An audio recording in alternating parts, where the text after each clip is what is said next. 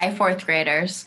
So today in class, you talked about what things you would want to teach your first grade buddies about the animal that you are becoming an expert in. And we had some really, really great ideas about what things we would want to teach them about. And what I thought was really cool about this is that these reminded me of the headings that we see in expository nonfiction books. We talked about wanting to teach our buddies about lots of things, like what the animal looks like, where it lives, what it eats, what its predators and threats are, and we wanted to teach some cool facts about our animal as well. And that got me thinking, those would make perfect headings for the books that we are going to make next week. So what we're going to do today is we're going to get ourselves ready. We're going to get ourselves all nice and organized to start thinking and putting all of the cool stuff that we're learning about our animal in our reader's notebook. So we are going to set up some pages, and we are going to keep going back to these pages and using them all week. So we are going to, whenever we're reading or watching a video from our Epic collection, we're going to come back and add to these pages that we're setting up right now. And then next week, these will become the headings to our book that we are going to make. So what we're going to do is we are going to go to a new page in our reading notebook. And the first thing that I want you to do is to look back at your web that you made about what you already know about your animal. And think about if you've already answered, if you already know some of these questions. Do you already know anything about how your animal looks? Maybe you sketch noted about its description, what it looks like. What do you already know about your animal's habitat? Where does it live? I said I think mine lives in the water and on land. Then threats. What kind of threats does it have? Did you write anything about that on your web? I wasn't sure what threats the otter had, and that told me that's something I'll probably need to research more and read more about on Epic. And then what does it eat? I said I think that mine eats fish. And then any more cool facts, like I wrote, they float with other otters. So we already know some things that we're going to be able to put in our book, and then we're going to become experts and be able to add even more things. So what we're going to do is we're going to set up new pages for each of these things that we talked about wanting to teach our buddy class about. So on this first page, we're going to want to use the whole page because we're going to be adding to this all week. So we are just going to write the titles together right now. So for this first one, we are going to, for all of them, I am going to write the name of my animal first so that I remember what I'm researching. So mine's an otter. Otter, and we talked about wanting to tell our buddies what our animal looked like. So this is going to be otter description. So this will be the page. Think about what things you would write on this page. What things are you going to be looking for as you read that you'll want to add to this page? I might write some of those things in a list over here. So I would write what it looks like.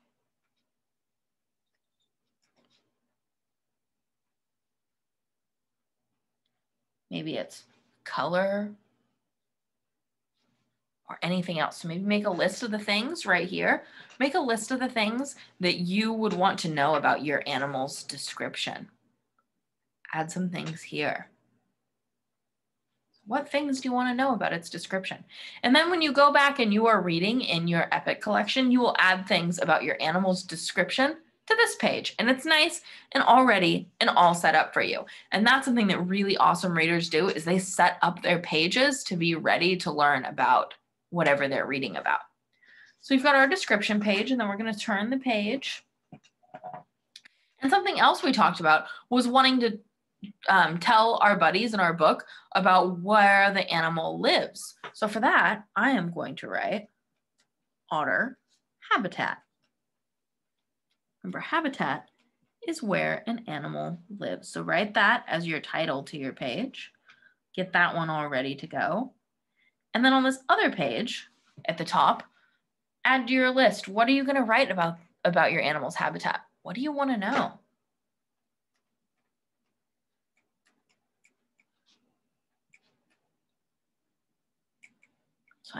So I'm reminding myself that the otter's habitat means where does it live? And then I have a question that I'm going to add that's for the otters. Is it on land or in the water more? That's something that I want to know about my animal. So add a question or something that you would like to know about your animal's habitat on this page. And make sure that you're leaving lots of space, because remember, we're going to keep adding to these pages as we read. So now we've got 2 pages ready to go for when we read otter description and the habitat.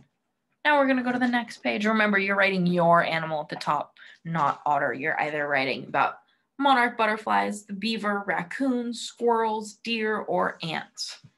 So then I'm going to do the next one. Something else that we talked about wanting to teach our buddies about was about the food, what it eats. So I'm going to write otter food. Get my title all ready to go, get my page all set up so I'm ready to start reading and learning tons about my animal. And then ask some questions about what you want to know about your animal. Maybe to go back to what we learned about last week, maybe we're going to write, is it try to remember what these means. Is it a carnivore? That means, does it eat meat? Is it an omnivore? That means it eats meat and plants.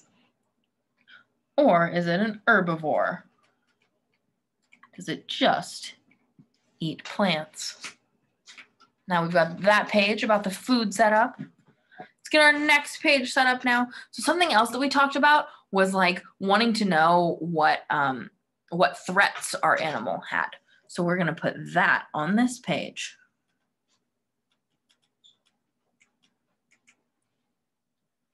So I'm calling mine otter threats. So you'll call it your animal threats. And then ask some questions here.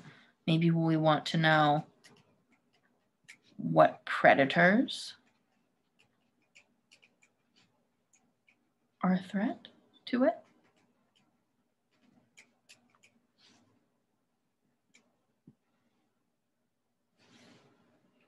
So what predators are a threat to it? That's the question that I have. Maybe you'll write something about pollution. Is pollution a threat to it? So ask your questions there. And then we've got our last page that we're going to set up. And that one was one that I'm really excited about. This is going to be the page where we just write cool facts. Because who thinks that our buddies are going to want to learn cool facts about our animals?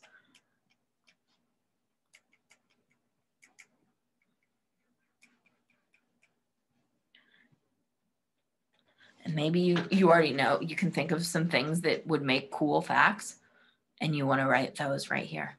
So now if we're looking back through, we have our notebooks all set up. We've got a page to write the description of our animal. We've got a page to sketch note about its habitat. We've got a page to write about its food. We've got a page set up to sketch note about its threats. And we've got a page all nice and set up for cool facts. So now when we are reading on Epic, as you are going to do today, because it is your job today, you're going to go on Epic and read at least one book about your animal and add to this. Every day this week, you're going to either read at least one book or watch at least one video. And you are going to add to these pages that you already have all set up and ready to go. I'm so excited to see all of the awesome learning that we are going to be doing with this. Great job.